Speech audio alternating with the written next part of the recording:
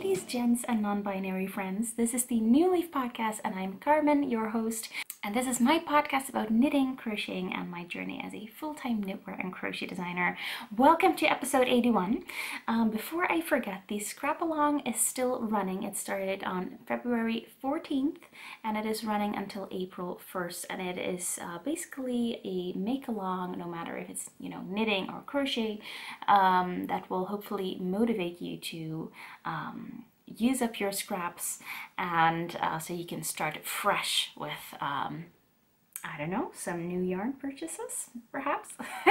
And if you want to join in the fun and maybe win some prizes, then you can join my Facebook group, New Leaf Designs Knitting and Crochet Crew. And before we get into what I have been making the last week, I wanted to talk a little bit about designing for disabled people. And this has been brought on by a couple of things. On Facebook, I saw a video shared by BBC Sesh, and it was a video of Nicole, and what's her? Emily Nicole Roberts. And after this video, I love her already. She has a video about SDIS, sitting down in style, and she also has an Instagram and YouTube account where she talks about being fashionable while also being in a wheelchair. And she had some amazing tips, like that the sleeve should not be too baggy, and that if she's wearing a top, that she'd rather have it cropped. I just started thinking, like, okay, we should be talking about this more in the knitting, crocheting, and also sewing community. So I saw her video. I'll continue talking about it in a bit. And then I also watched some videos by Nina on Instagram. Nina's pronouns are they and she. So I might, use one more than the other. So they are a disabled activist, and she has a lot of videos about your mindset around disabled people, to not look at them with pity, but look at them as if a wheelchair is the same as a pair of glasses. If you need glasses, you don't pity people who wear glasses, right? So yeah, just watching those videos, I think I watched them in 2 days. They came up and I was like, okay. And some stuff came up that I have seen or read in the past year. I came across a sewing blog with tips on modifying patterns for wheelchair users. And I'm not that great with sewing, but I was thinking for knitting, I've been hearing a lot that wheelchair users like their sweaters to be cropped in the front but longer in the back. So I thought that would be super easy to do, right, with short rows.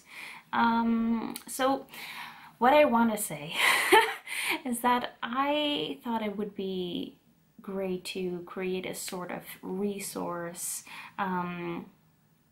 where knitting and crochet designers and sewing designers, because it's basically the same concept, perhaps I'll make a blog post and they can visit that and then see, okay, these things I need to take into account. And I'm not going to go too much into it now because I've just breached the surface of this, oh, I don't know if I just mentioned it, but that sleeve shouldn't be too baggy, and that you should have full shoulder movement because you're gonna want to use those wheels. So like poncho sleeves are not too great, and oh yeah, and that the neckline should not be too low, because if you're sitting down, people are going to be higher than you and they're gonna look right into your cleavage. And I think Helda Panagari on Instagram also mentioned this in one of her posts. And yeah, I just if you know someone that I can ask specifically about this, or if you've come across a post or whatever, I just like to do some more research so that I can set up this kind of resource, or maybe there already is a great resource and I can just point to that, you know, give them a bigger platform. Yeah, so if you have any suggestions or ideas, please just email me at hello@newleafdesigns.nl. And yeah, I'd love to chat about this more, because I think it's super important, and I think it's super easy to actually do something about it.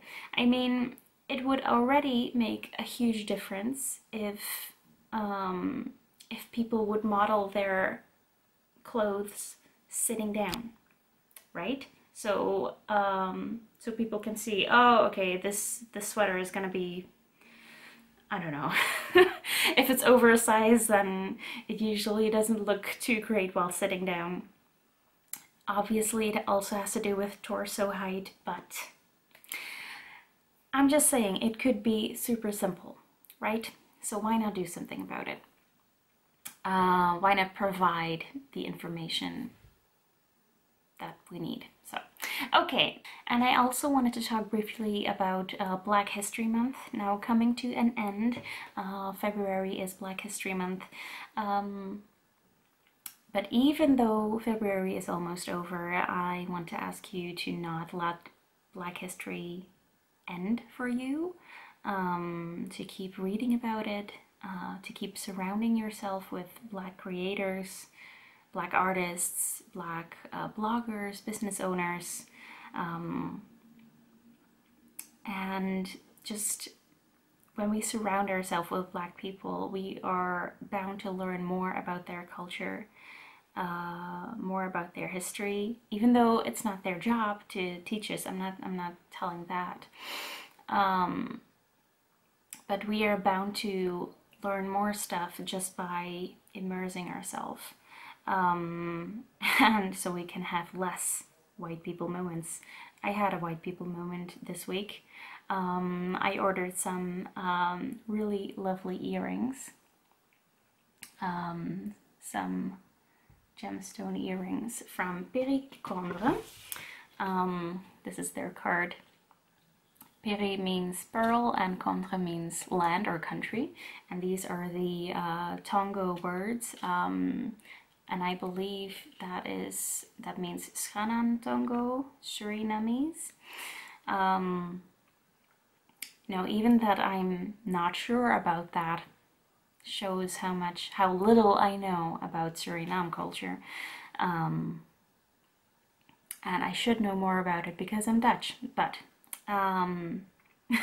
so this is their card. It says, "Thank you for your purchase. Enjoy this handmade piece, Lobby." And I thought Lobby was their name because it was signed on the bottom. And so I went to their Instagram, which is also Perigonde, and I DM'd them, "Thank you so much, thank you, Lobby." And then they responded with Lobby and a heart. And I was like, that's weird to respond with your own name. And I was like, oh, duh.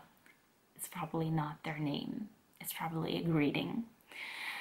So I looked it up, and it is the Surinamese word for love. And I was like, you know, facepalm, but like white people facepalm. Because it would have been so easy for me to know this. I bet if I would have learned a little bit about Surinamese culture, that I would have known that Lobby was love.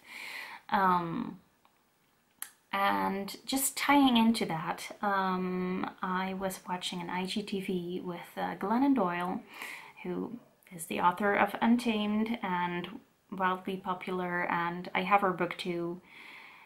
I'm just about to finish it, and I agree, it is mind-blowing. And she had invited Dr. Yaba Blay onto her IG Live, which then became an IGTV. And Dr. Yaba Blay is the author of One Drop, which is a book she published, I think, 10 years ago. It's about Black identity, who gets to determine what is Black. She's written it mostly for Black people, because Black people often feel like they are either too Black or not Black enough. And she's just, you know, I haven't read it yet because it is sold out everywhere. So this book is published 10 years ago, but is still super relevant and urgent to read. Yeah, so I'm on the wait list. I hope to be reading that soon. Because just you know, by reading more, we can avoid embarrassing white people moments, right? Yes, so I just wanted to share that with you. I'm just, you know, I'm not perfect, but I am working towards being more anti-racist, and I believe that showing up, even imperfectly, might be helpful. Yeah, so I just wanted to ask you to surround yourself with more Black creators, Black businesses, and and the number one thing that I get as a response if I share Black-owned businesses, or if I share something and then mention that they are Black, the number one thing that I get as a response is like, oh, why does it matter? If isn't anti-racism about being equal, and then why should we even point out that they are Black? But the world as it is now is unbalanced. So if we just go about our regular business and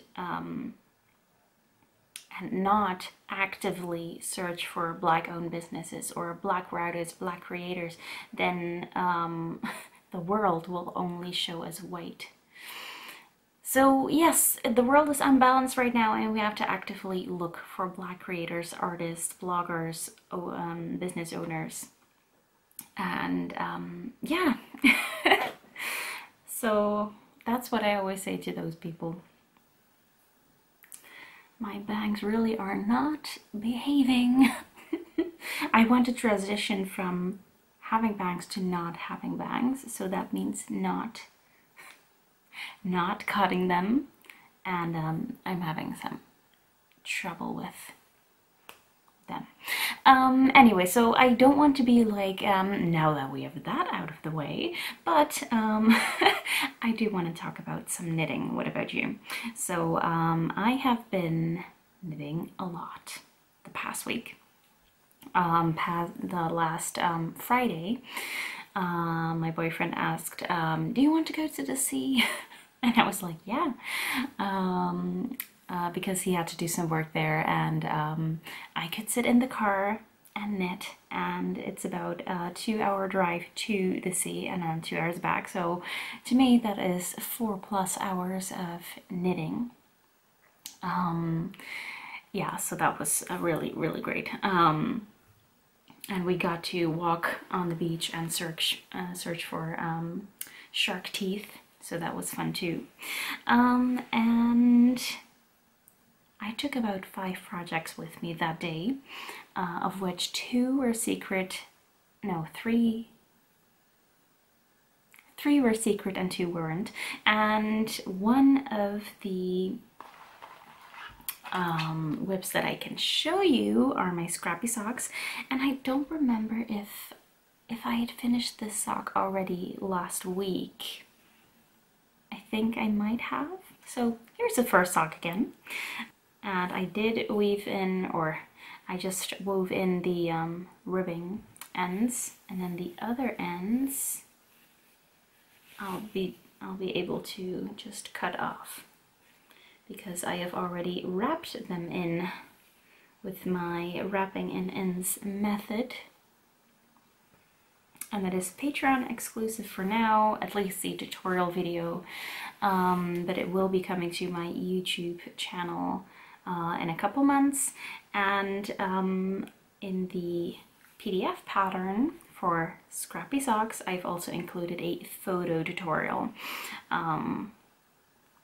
So if you're an experienced knitter, you might be able to learn it from the photo tutorial as well. Yeah, and this is the start of the second sock, and it seems like I haven't been completely random with my colors. These kind of seem to flow into each other, and I'm not sure, like, okay, there is a clean break here, but yeah, it just seems to be kind of gradient. And I'm not sure how I feel about that. So I might be choosing colors a little bit more deliberately from now on, just to kind of have more breaks. So it's more like stripes instead of flow. Yeah. But yeah, these are my Scrappy Socks. I am knitting them as a gift, and I'm using up oddments from my stash. And yeah, they're just really fun to make. I think they are my 4th Scrappy pair, but I've only kept one of them. Yeah, and also for this one, I'll be able to snip off all of the ends without sewing them in, except for the one at the beginning and the one at the ribbing.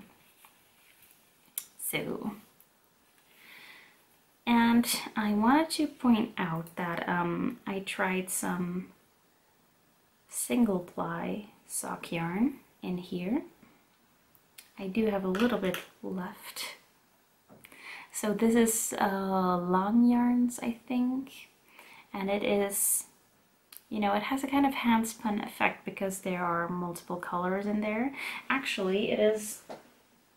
I've also wound up some minis for the prize packages.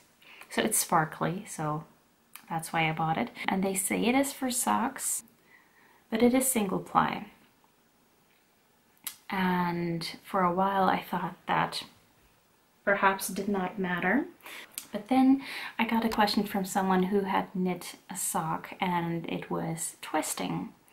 And I noticed that the yarn she used was single ply.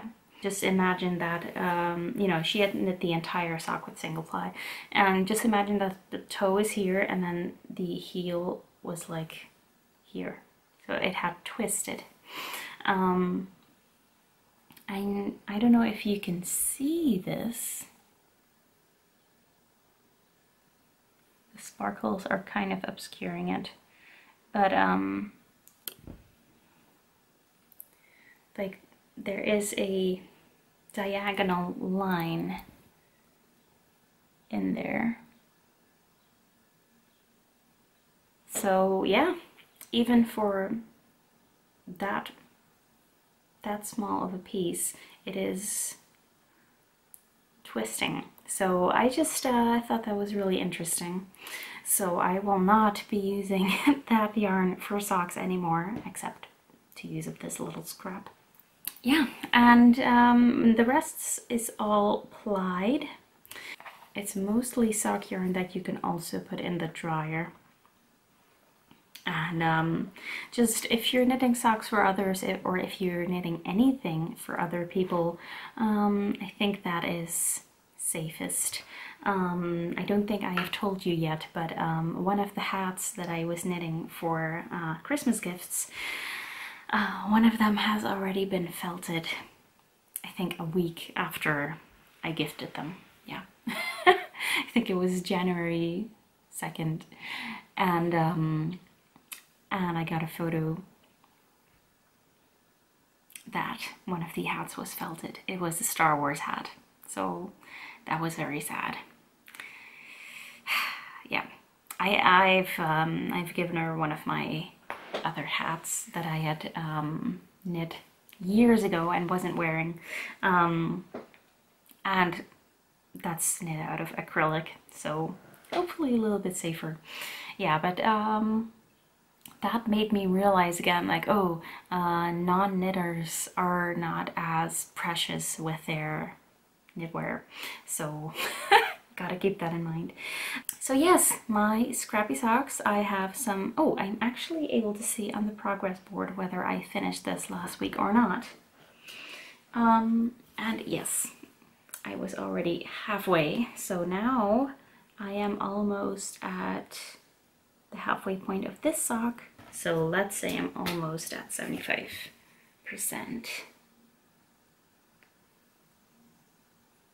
Ta-da!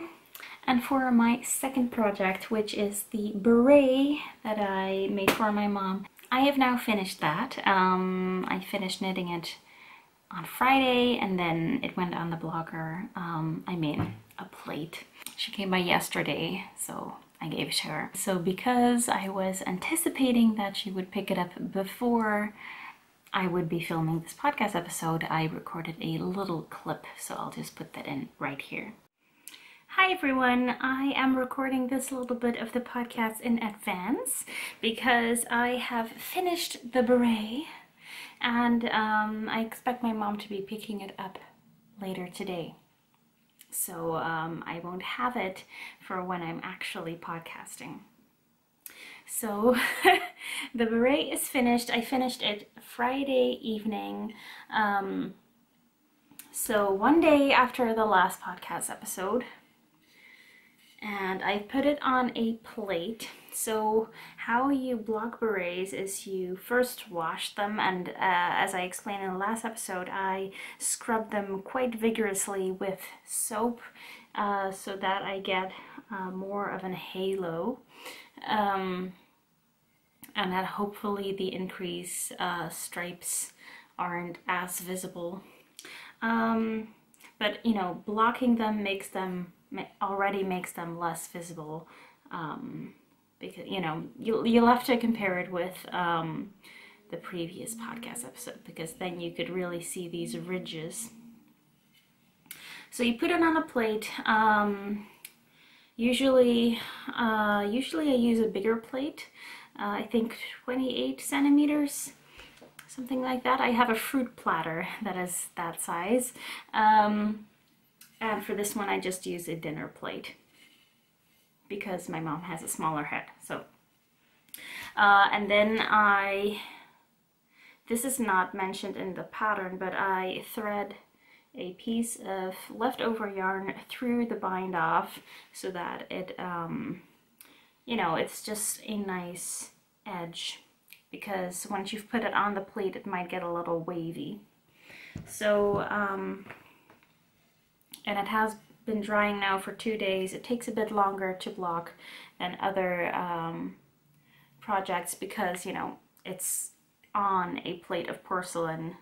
It's just not very easy to dry. So I'm just going to snip this, and I'm going to take that out, and it stays nicely put. And now I'm gonna take it off the plate.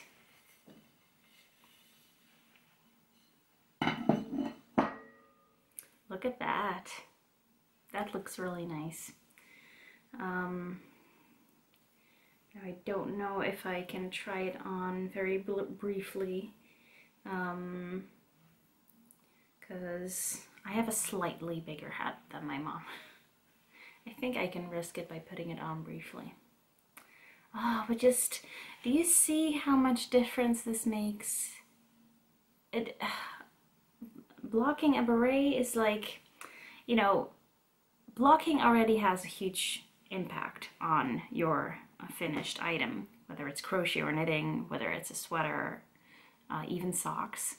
But I find the most difference. I find blocking to be really satisfying on lace projects, because then, you know, it really opens the lace and it stays put, and on berets. So because you get the actual beret shape. And then you can put it on. I'm not going to force it. And then you kind of take the tail and put it to the back. See, it's quite tiny on me, the ridge. So, but I think it will look great on my mom. I'm so happy with it. So the yarn I used was a fingering weight and a mohair from Atelier Wolbeest, from a Dutch indie dyer. And you only need a little bit of yarn. I still have most of the yarn left over. Yeah, and I'll be giving that back to my mom as well.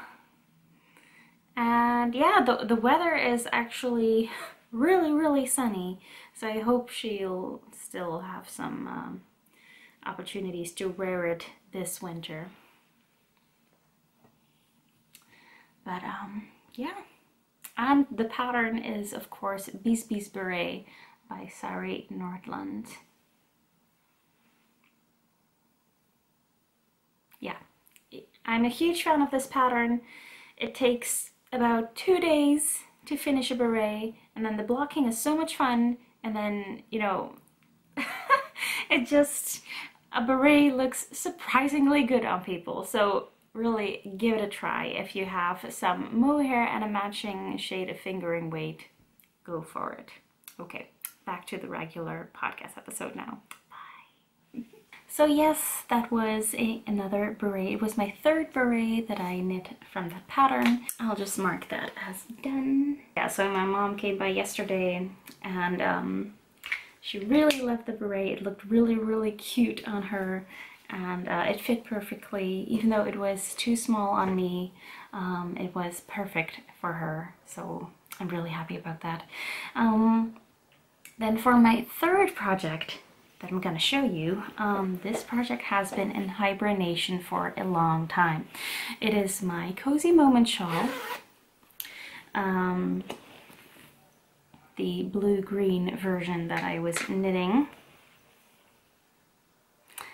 This is Scrappy Swirl in the Kiwi Drizzle colorway, and it's just greens and blues. So I started with green, a lot of green, and then it faded to blue, and now it's fading to green again, and then there will be some navy blue at the end. I'm not sure if I will get to that, but we will see. And this is a yarn hugger by Tien and Miep. I think the label is too small to show you, but I'll try. Tien and Miep by Martine, who designs mostly bags but also yarn huggers. And yeah, it's just really great because if you're working from the inside of a yarn cake, it kind of starts collapsing, but this keeps it together. So it's doing a good job. And I picked this up, so this was also one of the projects that I took with me on our trip to the beach, but I did not get to knit on this. I don't know if I picked it up that evening though when we were home, or maybe on the Saturday. And I placed a stitch marker here, and I did this much up until now. So I am in lace section 7. So this is the Cozy Moment shawl. It's my own pattern. It was published last year on Valentine's Day. And was it the previous podcast episode? I think so. I was showing you the minis version of the Cozy Moment shawl. And color-wise, it looks very similar to this one. Yeah, so it has 8 lace panels. I'm at the 7th one right now. And I can't wait to block this because it will be so much prettier.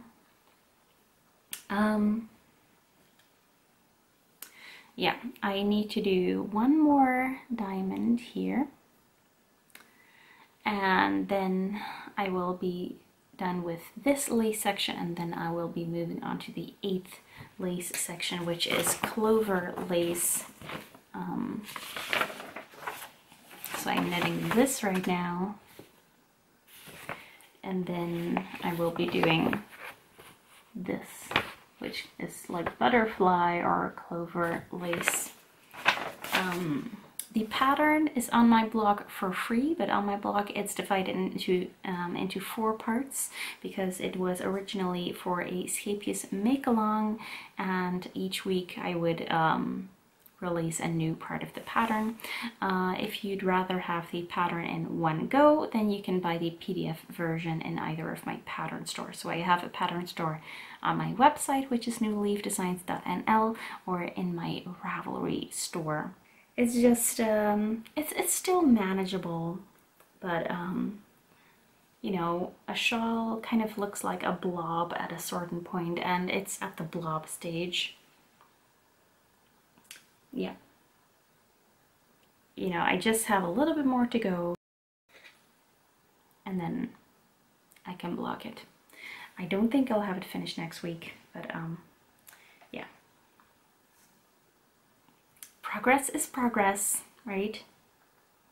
And I just noticed that I forgot to mention what I'm wearing. I finished this Spectre sweater 2 weeks ago, and you'll be able to, you know, I'm telling you all about it in episode 79, I think, 2 episodes ago.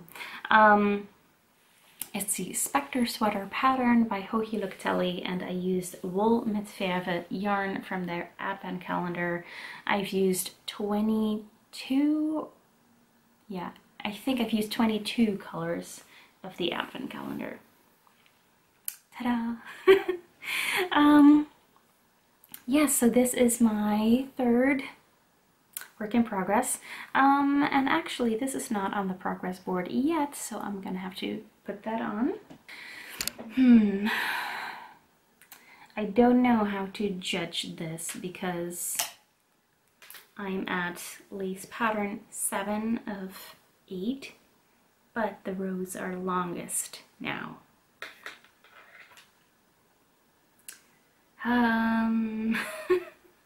I don't know, let's say 80%. 75? Oh, I don't know.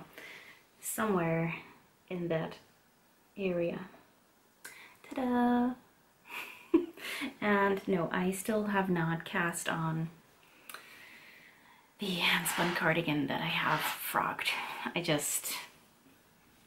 don't know, I think I have lost the drive. But I will have to make it, because I was using my hand-spun yarn that's now cut up into chunks, and that is just, that I'm gonna be using for 2 rows, so I have to use it for this project.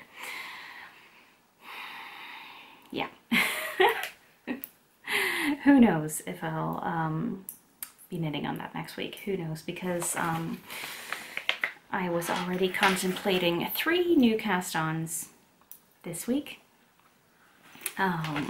Yes, so I'm forever looking to cast on more projects, so who knows. Before I forget, next week will be a live podcast episode again, which is March 4th. Yeah, so the first Thursday of the month, yes, March 4th, and it will be at 3 p.m. CET. Yeah, that's early morning America, midnight Australia. Yeah. And the last project that I am going to show you is the Passionfruit socks that my boyfriend is making me. Ta-da! I think last time he was around here. So yeah, a good bit of progress. His gauge has actually loosened up, so we did some decreases. Oh, there they are. Okay, we did some decreases here because yeah, Usually for my socks I use 56 stitches or 60 stitches in the round, and he was using 64 because his gauge was so tight. But yeah, I keep trying it on for him, and now we thought decreasing a little bit to 60 stitches would be best, so that's what we did. Yeah, so it's looking really, really good.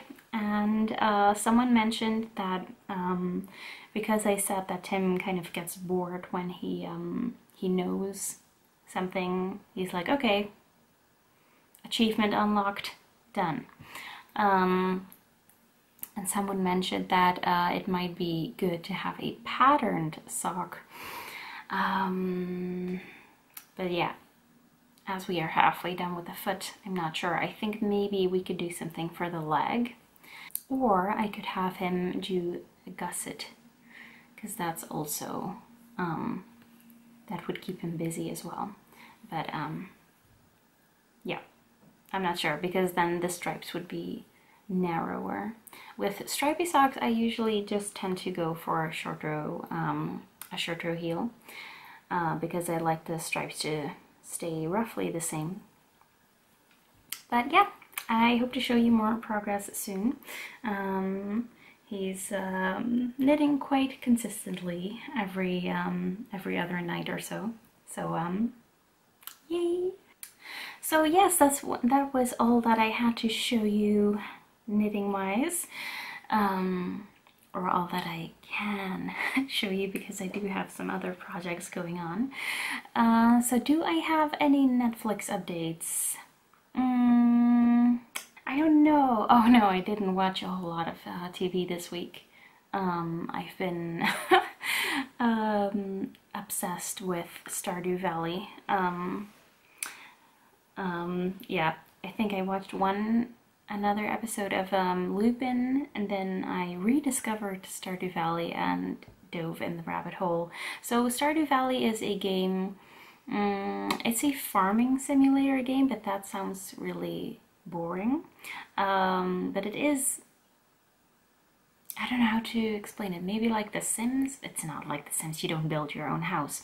So you're a farmer, and basically you inherited your grandpa's farm, and you get to grow crops and have farm animals, and you can also go fishing and go exploring the caves, and it's just a really, really cute game. And I've been watching this Kickstarter game. So it's called Coral Island. It's being developed in Indonesia by Stairway Games, and so they are on Kickstarter. The game is coming out later this year on PC, and then next year for Switch. So yeah, and it was also kind of this farming simulator game, but then also tying it in with diving for coral, so you can preserve or protect the coral reefs, and there is a mermaid kingdom, and yeah. So while I was getting excited for that game, even though I'll only be able to play it in a year from now, so I thought, okay, why not try Stardew Valley again, because there has been a new update, and then, you know, there is a lot more content now. So yes, that's what I have been doing next to knitting. I haven't been watching that much on Netflix. So, but thank you for your recommendations. Someone recommended Versailles to me, but it's not available on Dutch Netflix, so I just wish Netflix was, what's the word? I wish that what was available here, you know, would also be available in other countries, and vice versa, because, you know, Dutch Netflix does not have Schitt's Creek, and now it does not have Versailles, and, you know, I bet a lot of other shows. So I think I will be leaving you guys. Just another reminder for, if you know things that might be helpful for my Designing for Disabled People resource, then please don't hesitate to email me at hello@newleafdesigns.nl. I'm just trying to assemble or gather as many tips as possible, so I can have a really comprehensive resource page thing. I think that would be nice. Anyway, so just a little reminder for that. A reminder for the scrap along, if you're entering it, please do join my Facebook group, or you can post your pictures on Instagram with hashtag New Leaf Scrap Along. And yeah, I'll see you next week for the live podcast episode. I hope you are well, and I hope to see you soon. Bye bye.